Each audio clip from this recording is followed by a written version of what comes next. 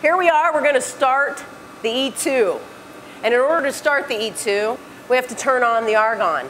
This is the pressure inside the tank of argon.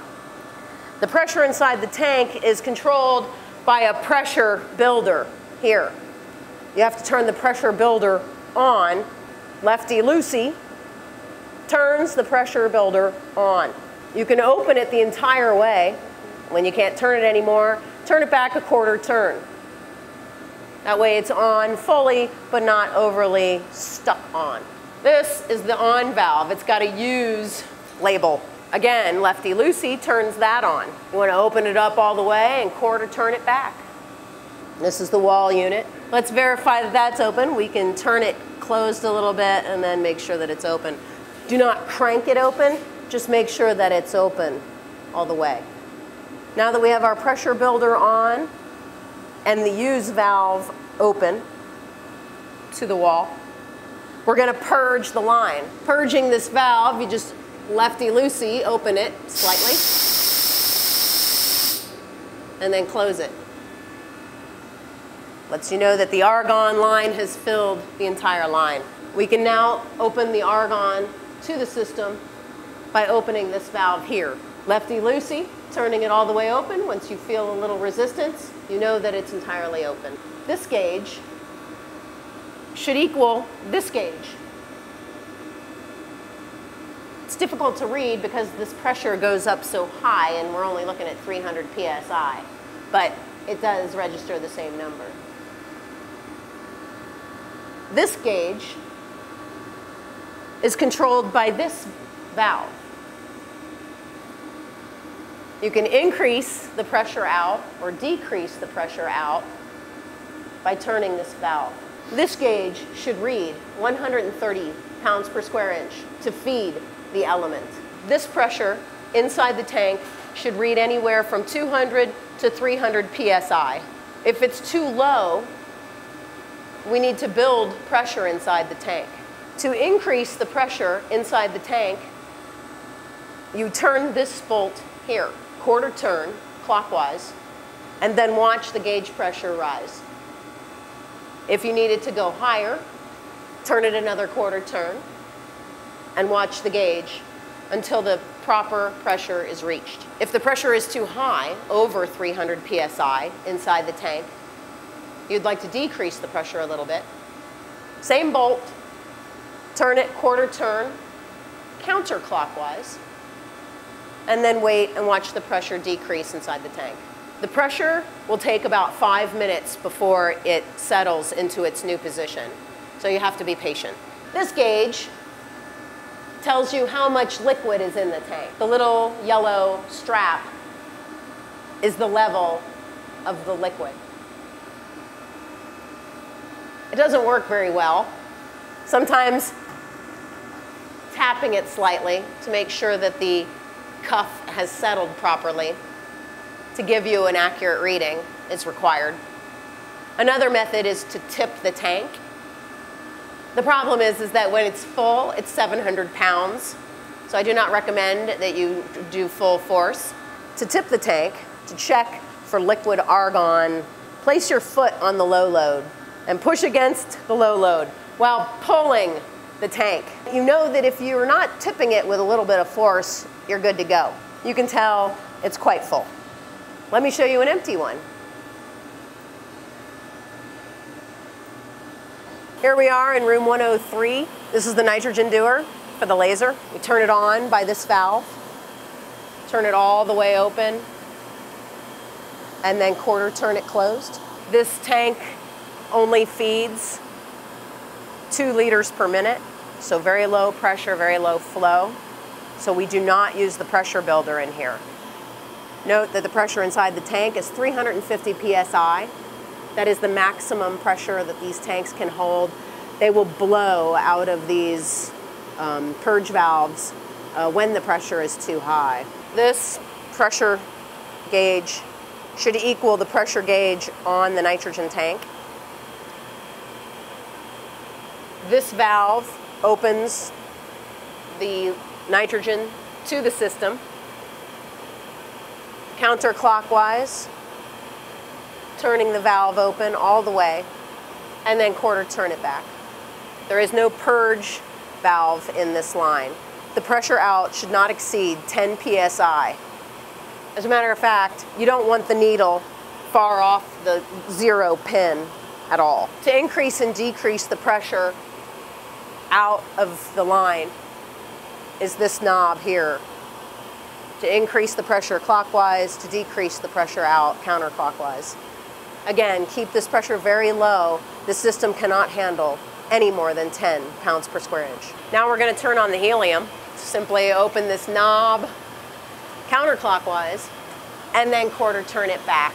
This line for the helium is controlled by this regulator. The pressure inside the helium tank reads here. The pressure out reads here. This pressure is controlled by this knob, clockwise to increase, counterclockwise to decrease. And this is the line valve that opens the helium line to the system. Simply turn the knob counterclockwise to open the valve. Go all the way. Once you feel resistance, stop. The line is open. The pressure for helium out should be 30 to 35 pounds per square inch. Here's the E2 chiller. We never turn this off. The temperature of the water is 15 degrees centigrade and should always be 15 degrees centigrade. When you press the button down, you can check pressure. The instrument is off right now. The pressure is 62 psi. When the instrument is on, it's around 54 psi. Hitting the button again comes back to the temperature. When checking the water level, you want the water floating ball to be between minimum and maximum levels. And we've drawn a little black mark where our water level usually sits. The ball is a little low. I'll add some distilled water to make sure that ball goes up to the proper level. Now we're going to turn on the laser.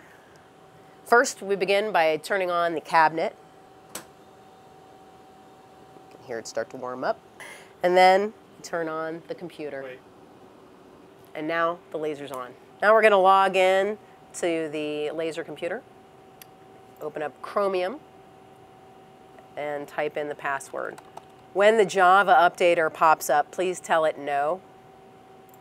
You do not want to install anything or update anything. Please do not update anything on the laser computer or the mass spec computer. They should remain offline from the world. They should only live in this room. Here is the Chromium icon to open the Chromium software. You just double click on that icon. When the laser initializes, all of these fields should be green. If they're red, shut down the program and try opening it again. Now all the motors will be homing.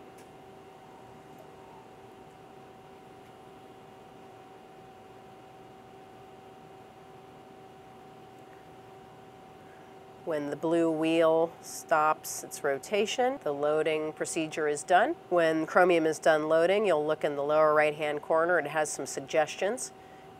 It wants you to turn on the laser purge gas, and it wants you to position the stage. Click on the wording. Up pops a dialog box. Make sure that the axes to home are all ticked. You want X, Y, and Z, Z being the zoom or the vertical direction, and then just press the start button. And you will see the stage find its axes.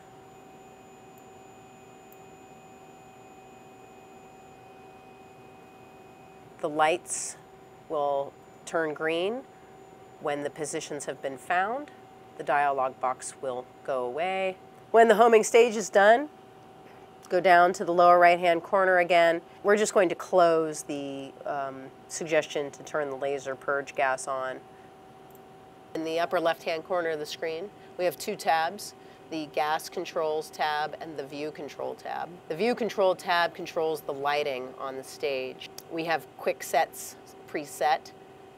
Just by clicking on quick set lighting 1, changes the coax level to a level of 17, leaving the ring and transmitted lights off, which is fine. The video display and the camera exposure will all be set to the quick set control. Now we'll go to the gas controls tab.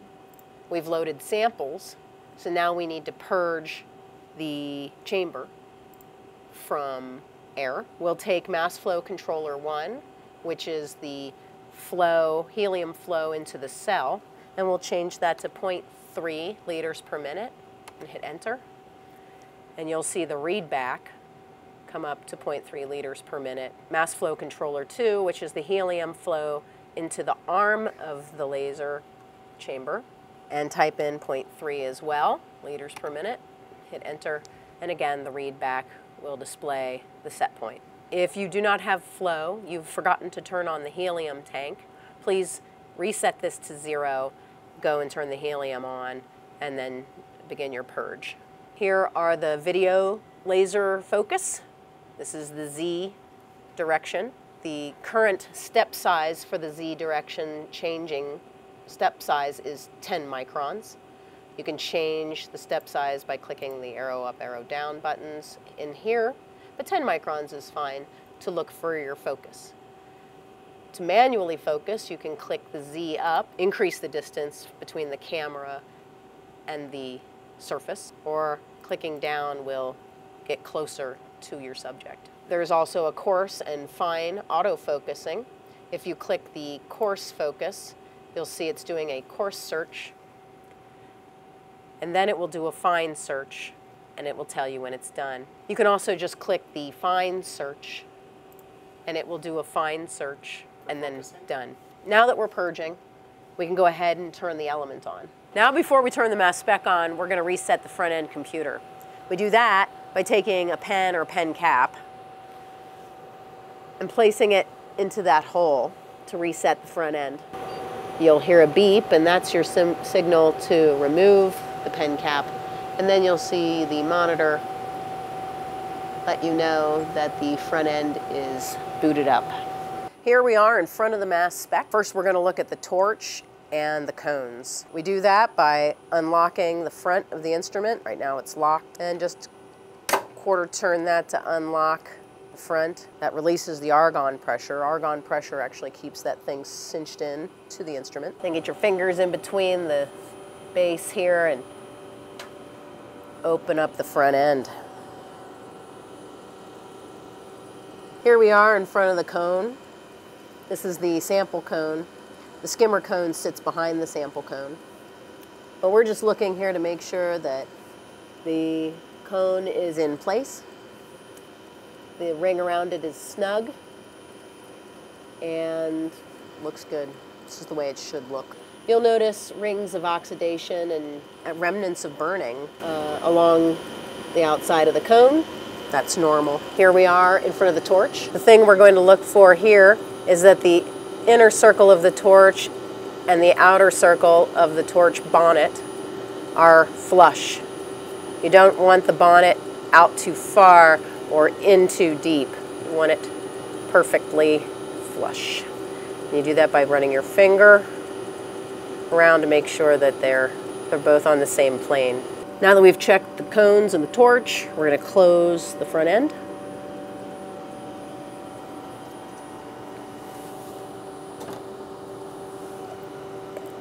And lock the door. Here's the makeup argon line and the sample inlet line. This is the mixing bowl, which is attached to the back of the torch. Make sure that the mixing bowl is straight into the torch and not at an angle. First thing we need to do is turn on the mass spec computer. Now we'll log in to the mass spec computer. We go to Tucson, go to the Tucson icon, click on that one, type in the password, hit go. Once the computer is logged on, if you ever see an update, please do not update this computer. So I'm going to open the Thermo Element folder. Now that we're in the computer, we're going to open up the network processor that begins communications with the mass spec. When the network processor opens, it will also open the executive. You'll also hear the mass spec make a few small noises to let you know that this computer is now in communications with the mass spec. Now we're going to open up the instrument window. It'll open up small. Go ahead and make that large so you can see what you're doing. Here we have some gauges. High voltage is off right now, which is why it's red. So is the peristaltic pump. It's red. The argon middle is around 3.3. Argon maximum is 6 bar. That is the maximum pressure that we need to start and run the mass spec. The high vacuum is 6 times 10 to the negative 8. That's correct when the instrument is off. The 4-vac is 2.3 times 10 to the negative 4. That is the maximum, or minimum rather, vacuum that it can read. When the instrument is off, that registers that number. We are not flowing sample gas. It's relatively 0. We are not flowing auxiliary gas, and there is some cool gas flow at 0.5 liters a minute. Right now, all of the flows show red, meaning off. The on button is highlighted, and that, honestly, is the only thing that you have to do to turn the instrument on. By clicking the on button, dialog box comes open and says, please verify the tubing connection. Make sure that the instrument is ready to go, piping wise. Click OK. Now there's another dialog box for the peristaltic pump. If we were going to use solutions work, we would say yes, but we are going to laser, so we'll say no. Now you can see the instrument. Water flow to the RF coil is flowing, and water flow to the skimmer valve is flowing.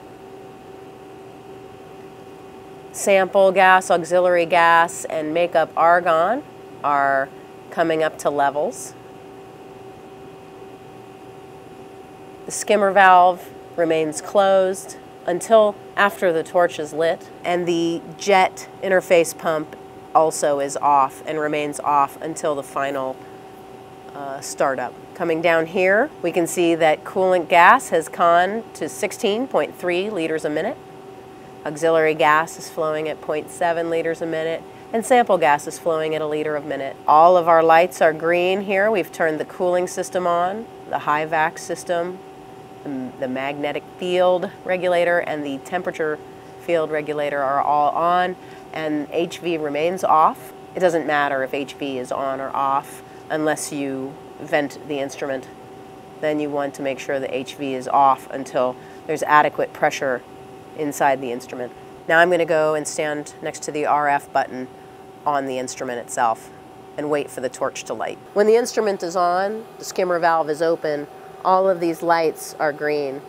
I'm standing here at the front end of the mass spec. This is where we reset the front end computer, and this is the RF generator on-off button. When lighting the instrument, make sure that you stand by that button, and if the instrument doesn't light after 20 seconds of the Tesla coil sparking, hit that button and restart the sequence. Never turn this key to the off position unless you're venting the instrument.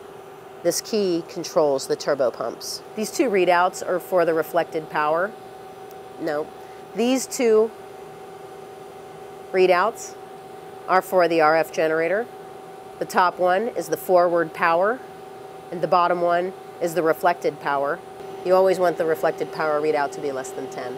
The forward power, when the HV off, is around 1200. Now that the instrument was started, the readout says the plasma was successfully started. The skimmer valve is open. The torch has a little blue flame.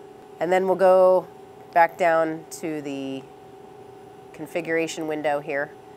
The coolant gas is flowing at 16.3 liters a minute. The mass spec needs 16 liters a minute to the instrument to flow. That's argon, by the way. The auxiliary argon gas is 0.7 liters a minute. Sample gas flow is at 0.6 liters a minute. The 4-vac is now 1 times 10 to the negative 3 millibar. And the high vacuum is 1.9 times 10 to the negative 7. The argon max is 5.76 bar. It's plenty of pressure for the instrument. The argon middle is at 3.3. That hasn't changed. And then high voltage right now is off. And we're going to turn the high voltage on to warm up the instrument. So by going over here to this button and clicking HV. When HV is on, you'll see it turns green. The high voltage reads negative 8,000 volts. If we go up to the upper left-hand corner of the screen, you'll see that the instrument says that it is ready. Now we're going to open up the tune file and warm the magnet. We do that by going down here to the Run Tune button. Click that open. Up here and make this window big so we can see. Here are the lenses, all of our status for the systems, all green. And now we're going to open up, going to File Open, to open up a tune parameter. Click that open. Now we'll open up the most recent tune file with the H skimmer cone and jet sample cone. We'll click open. This loads the parameters into the system. We're now going to create a scan list by clicking on the yellow icon above. This opens up a scan list. We have scan lists already created. We'll just go to the load button. Sort by name. And I'm going to scroll down to the uranium lead tune low resolution scan list and click open. What we're going to scan is lead 206 and then scan up to uranium 238. Click OK. And then we're going to go up here and we're going to begin the scan or start the scan by clicking the green play button. The instrument makes a little whiny noise. Shazam! Things are happening. Scanning is happening and there is no signal going into the mass spec. So these values are simply backgrounds in analog mode. Analog because they're red. What I'm going to do is come up to the lenses. I'm going to right-click on this image of the lenses, which opens up the lenses dialog box. I'm going to take the extraction voltage from negative 2,000, which is its maximum setting, and drag that down to 0. This removes ions from the flight tube so we don't wear out our collector. This takes about an hour, half an hour to an hour to warm up the instrument. Let it sit just like this and let the magnet exercise its legs. This window is looking at mass 206. The window is 150% of the mass. And the y-axis is intensity in counts per second. The analog signal reads red. This window shows mass uranium, 238, at 150% window. Again, intensity on the y-axis. We don't have anything going into the collector, so this is just background noise. The screens below are just the integration of the curve above. So this one is for the mass 206. And this window corresponds to the uranium 238 mass. And the final window on the lower right-hand side, it tells you right here what it is. It's window B over window A. And B is the uranium 238 mass, and A is the 206 mass. So when we have signal, this will tell you the ratio of 238 to 206. And that sums up starting the element.